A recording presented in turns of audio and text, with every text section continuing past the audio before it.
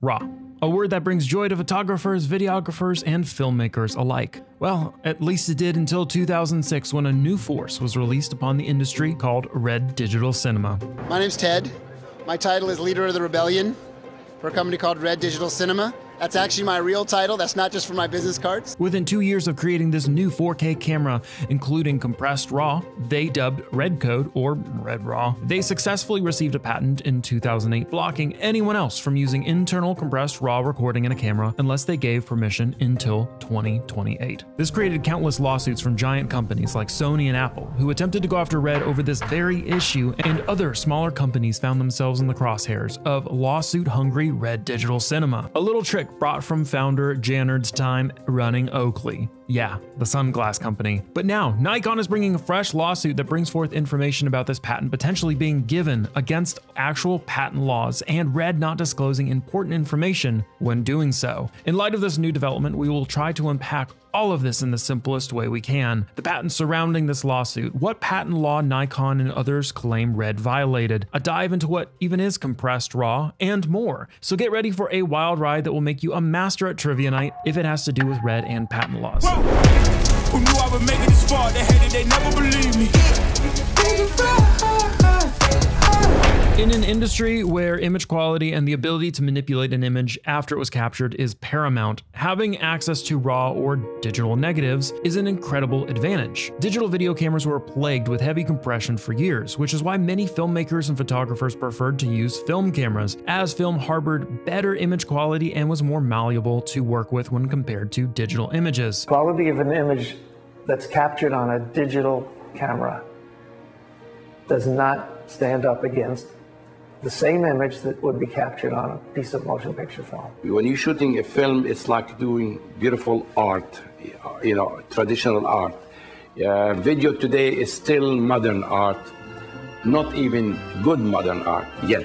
But with the release of Adobe's digital negative or DNG file format in 2004, digital photography was revolutionized, as now image information could be read directly from the camera sensor, bypassing image compression completely. Soon after, the cinema world was introduced to the Red Cinema Camera Company, which was developing a 4K digital cinema camera which was relatively affordably priced and even featured better technical specifications than many competing cameras at the time could. After their NAB presentation in 2006 and a lot of skepticism surrounding the new cinema camera company, Red finally delivered the Red 1 in 2007, sporting 4K RAW recording capabilities using REDCode RAW, a proprietary RAW codec which enables the Red 1 to capture, compress, and store RAW videos without a perceptual loss in quality. This innovation brought huge developments with it, forcing competitors to step up their game and jump onto the 4K train or be left behind, leaving their customers to yearn for those 2 extra Ks in a largely 2K dominated industry. While Red is respected by many, many others see the company as more of a Red menace,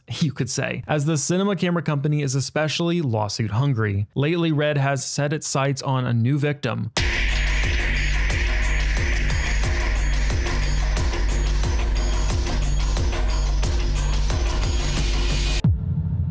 Nikon Z9. Unstoppable.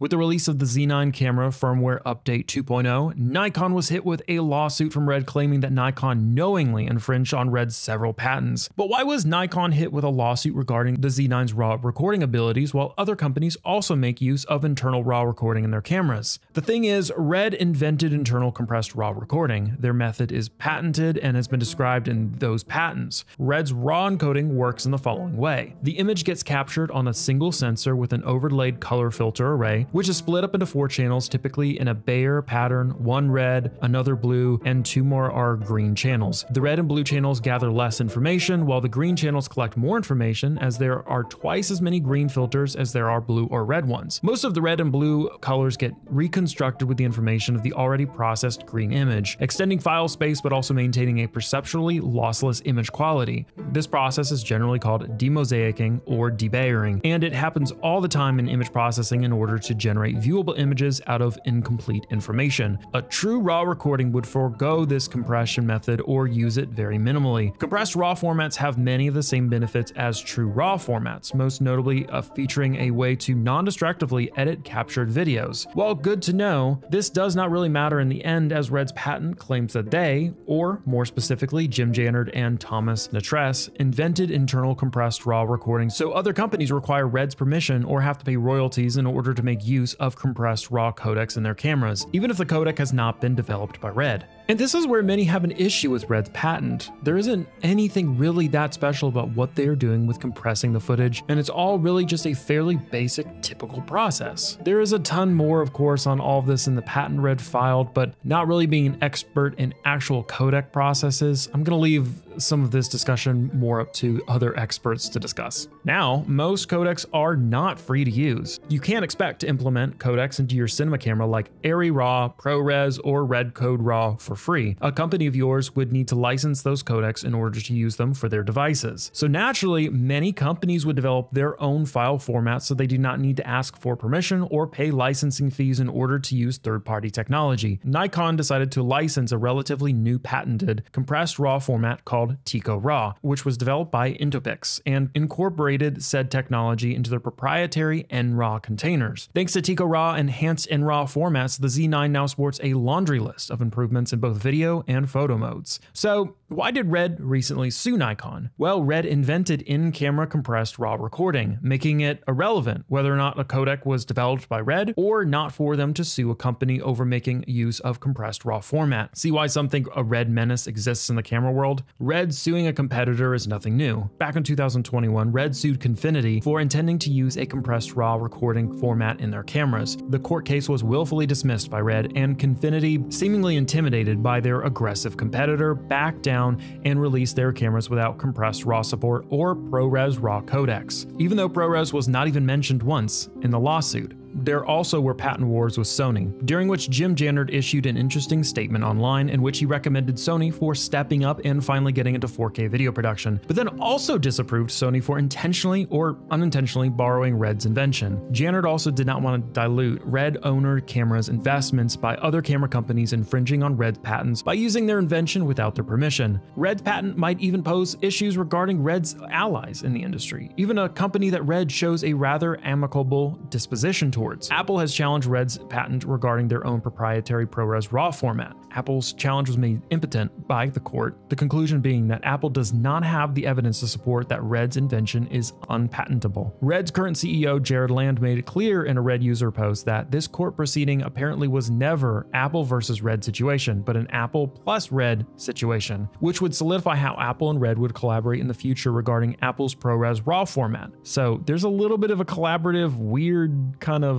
court case there between Apple and RED. As it stands now, if a company wants to implement the ProRes RAW codec into their camera, they need to ask for permission and pay royalties to RED in order to do so. Actually, Blackmagic Design also uses a proprietary RAW codec. So how come all of these other companies have not been sued by RED? As discussed before, not all RAW codecs are created equal. Blackmagic's design codec, BRAW, for instance, is a hybrid form, and the entire image has already been partially debayered. This makes BRAW not a true compressed RAW format. RAW, though, is on a completely opposite end of the spectrum, as their codec allows the capture of uncompressed RAW video, sporting huge file sizes, enhanced ability to edit and post, but also steep licensing fees. RAW also saves videos as individual images with appended audio and metadata, not continuous video recordings, further distancing itself from REDCode RAW. The biggest difference between the companies like Arri and RED is that one company does its own thing, but doesn't prohibit other companies from implementing similar codecs into their products, while the other expects everyone else to pay royalties to them, even if they find their own solutions. RED's patent is prohibitive, and while them filing lawsuits left, right, and center is legally right, it doesn't mean that their behavior leads to positive outcomes. Quite in the contrary, RED does stifle some innovation by disallowing everyone but them and their partners to develop and use compressed RAW codecs inside of a camera, something that's fairly basic. Now, let's get to the Nikon side of the story. Nikon's fighting back against RED's lawsuit by claiming that the original patents RED obtained should not have been granted in the first place, as RED started promoting their camera systems at an NAB show in 2006, even offering pre-orders to interested potential consumers before their patent got granted, which Nikon hopes might pose a problem to Red. And this is actually something that has been discussed and researched in detail by Red's arch nemesis, Jeyycie. Yeah, the guy who built cheap Red Mag solid-state adapters to work with Red cameras so you don't have to pay an arm and a leg to get them. He goes into great detail, exposing the fact that in order to get a US patent according to the laws in 35 USC 102 conditions for patentability, novelty, and loss of right to a patent, it explicitly says in that section that a person shall be entitled to a patent unless, in section B, that if the invention was patented or described in a printed publication in this or a foreign country or in a public use or on sale in this country more than 1 year prior to the date of the application for the patent in the United States. And the provisional application of the patent was filed in April of 2007 and finalized in 2008. Problem was, back on December 17th, 2005, Jared Land, the president of Red at the time, posted this spec sheet that mentioned a Red codec and several other features the camera would include. There was also a video of the Red camera in action before NAB earlier in 2006. What you're looking at here is camera development in action.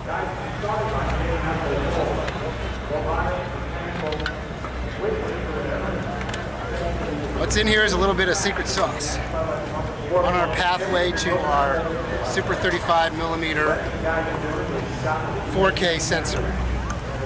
This is the first test shoot of many. And then there were some similar concerns about the actual Red camera itself having similar issues with the patent and being shown and sold over a year before the first provisional application date of December 28th, 2007.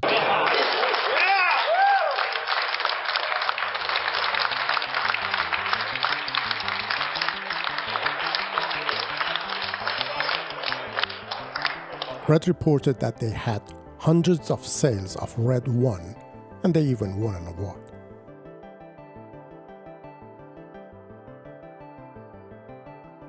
As you can see, Red 1 camera bodies are in display. This is the closing of Red booth, NAB 2006. Sold out. By April 2006, hundreds of Red cameras sold. They failed to disclose some of this information in their patent application, and according to the law we read, that's partially why Nikon is going after it, saying it should have never been granted, according to patent laws, in the first place. Also in part saying Red intentionally deceived the patent office about that bit of information, which I'm assuming someone like Janard or his lawyers would know about, having gone through this before, I'm sure with Oakley. These are not the only instances of Red violating the US patent laws and failing to disclose them in the form. And we aren't covering those, as we just wanted to cover the more obvious ones, but if you'd like to see, go check out Jeyycie's videos on this very subject. Part of this is fairly complicated patent laws. In this case is far from concluded, but what is for sure is that if Nikon loses, Red's patents will only stand stronger, and the Z9, together with all other cameras intending to use a compressed RAW format, will be worse off, as their full potential cannot be explored. The sad reality of this situation is there's not much anyone can do to combat Red's patent-related business practices. Either Red will radically change their approach and open up their technologies further to use,